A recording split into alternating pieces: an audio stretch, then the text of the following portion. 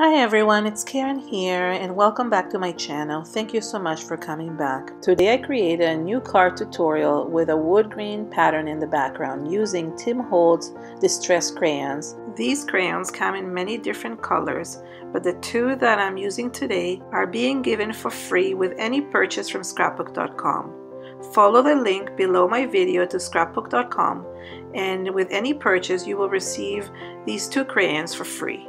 The two free crayons are only available on December 7th and 8th, 2017, but you can buy the set of all the crayons anytime from scrapbook.com. All the products and links are listed in the description area below.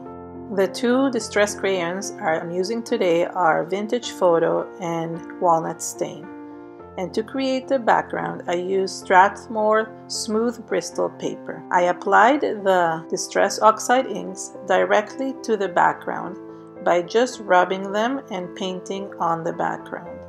I alternated between the two browns and then using a little bit of water, just blended the colors with my fingers. Distress crayons are great for blending, and they can create any type of background because they actually react with water. Unlike regular crayons, the distress crayons, as you may know, react with water and can blend together on any type of surface, but it's better to do them on a smooth surface so you don't get any lines. I continued blending until everything was smooth and all the colors were blended together. Then I added another layer by applying more of the crayon on top of the first layer. That way I got a more intense color and a deeper brown so I could die cut or emboss. I grabbed a second piece of Bristol paper and then used the crayons again to create a second background. This time I added the crayons in a horizontal way by alternating between the two colors.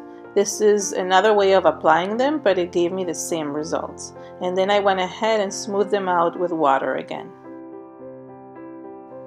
This background was created almost like a gradient in terms of colors, and I thought it was perfect to die cut the tree with it.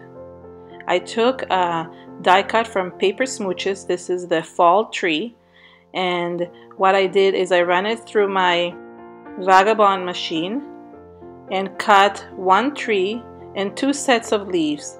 Each set came with 8 different leaves, so I knew I would have enough if I cut 16 of them so I could add to my card.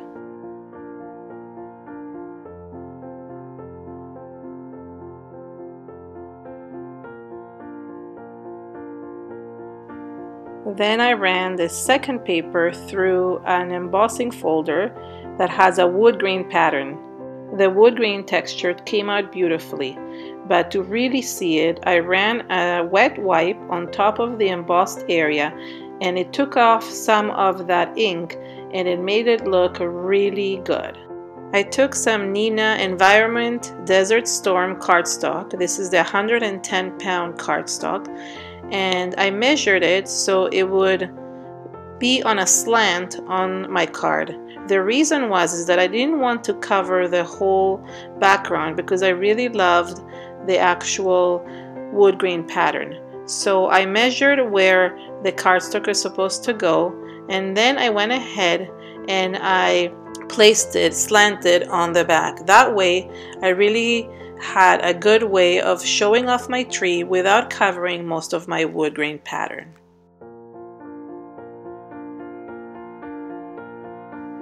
I glued the Desert Storm cardstock to the wood grain background, and then I glued the tree right on top of that card. That way I had a good contrast between the back and the front, and the tree matched perfectly with the background.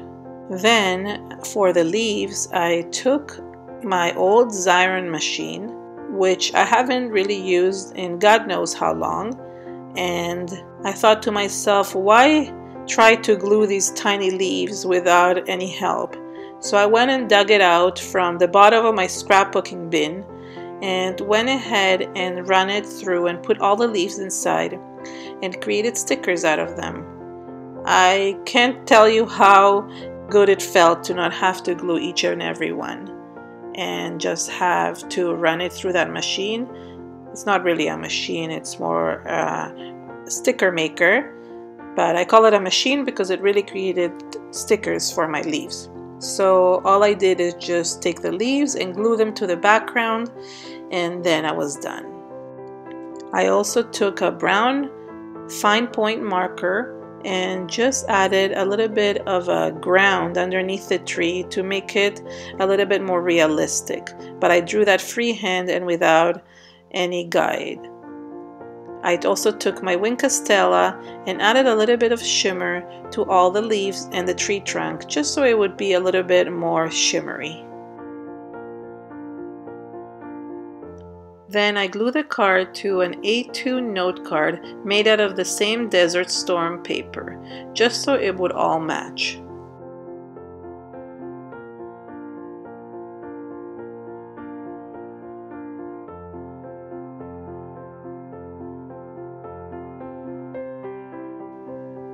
Finally, for the sentiment, I stamped a Hero Art sentiment that says thank you with my Versamark ink, and then embossed it with white superfine Ranger embossing powder.